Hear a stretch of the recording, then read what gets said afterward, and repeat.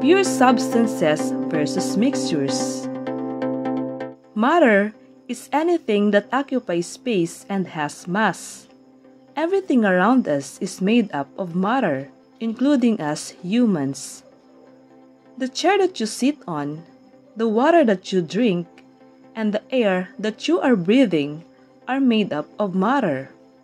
Matter may be classified into pure substances and mixtures.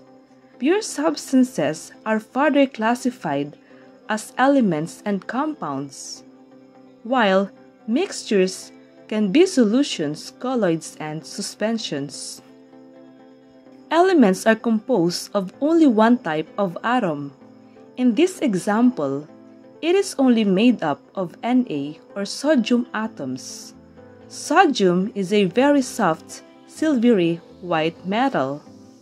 On the other hand, when two or more elements are chemically combined, compounds are formed. When sodium bonds with an element chlorine, they form NaCl, or sodium chloride, which is commonly known as salt. Now let us talk about mixtures. Solutions are combination of two or more compounds. When salt compound physically mix with water compound, they create a seawater solution. Colloids are consisted of particles larger than atoms or ordinary molecules but too small to be visible to the unaided eye. The example is paint. While suspensions are mixtures of liquid or other substances which particles are not dissolved.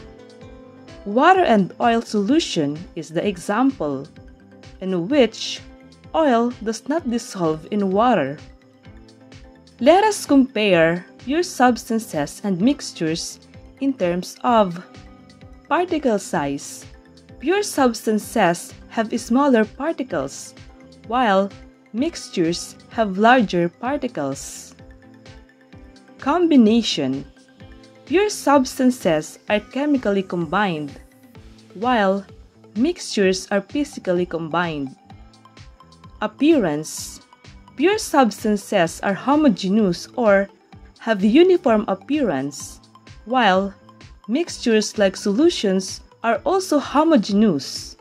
But colloids and suspensions are heterogeneous or non-uniform appearance, because in colloids, the larger particles will settle down to the bottom of water, and in suspensions, we can easily see their components.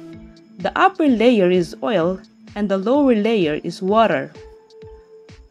In general, all pure substances are homogeneous, while some mixtures are homogeneous and most are heterogeneous. Separation technique. Elements cannot be separated because they only have one type of component. Compounds, on the other hand, can be chemically separated through electrolysis. Electrolysis is the process of separating hydrogen and oxygen in water by using electricity, while mixtures can be separated through physical means.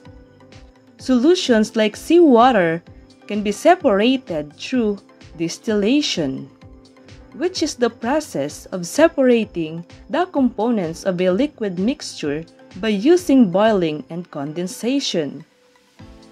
Colloids through centrifugation, which is a mechanical process that uses centrifugal force to separate particles. And suspensions through decantation, which is the process of separating liquid from solid and other non-mixing liquids by removing the liquid layer at the top from the layer of solid or liquid below. So, only compounds which are pure substances can be separated through chemical means, while all mixtures can be separated through physical means.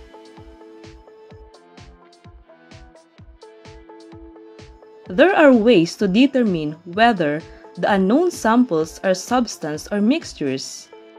It is by testing their boiling point and melting point. If the unknown samples are liquid, we can test its boiling point to determine which one is a substance or a mixture. Let us label the sample into liquid A and liquid B. During boiling at different times, the temperature of liquid A is the same, while liquid B varies.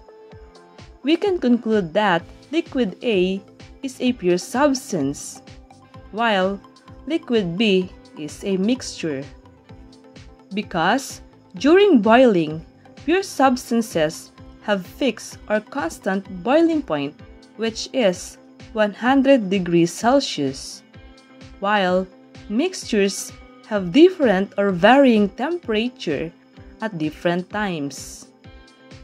On the other hand, if the unknown sample is a solid, we can use melting to identify which one is a substance or a mixture. Let us label the sample as solid A and solid B.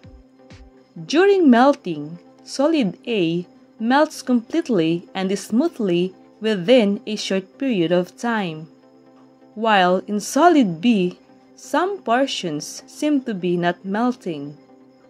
We can infer that solid A is a pure substance, while solid B is a mixture.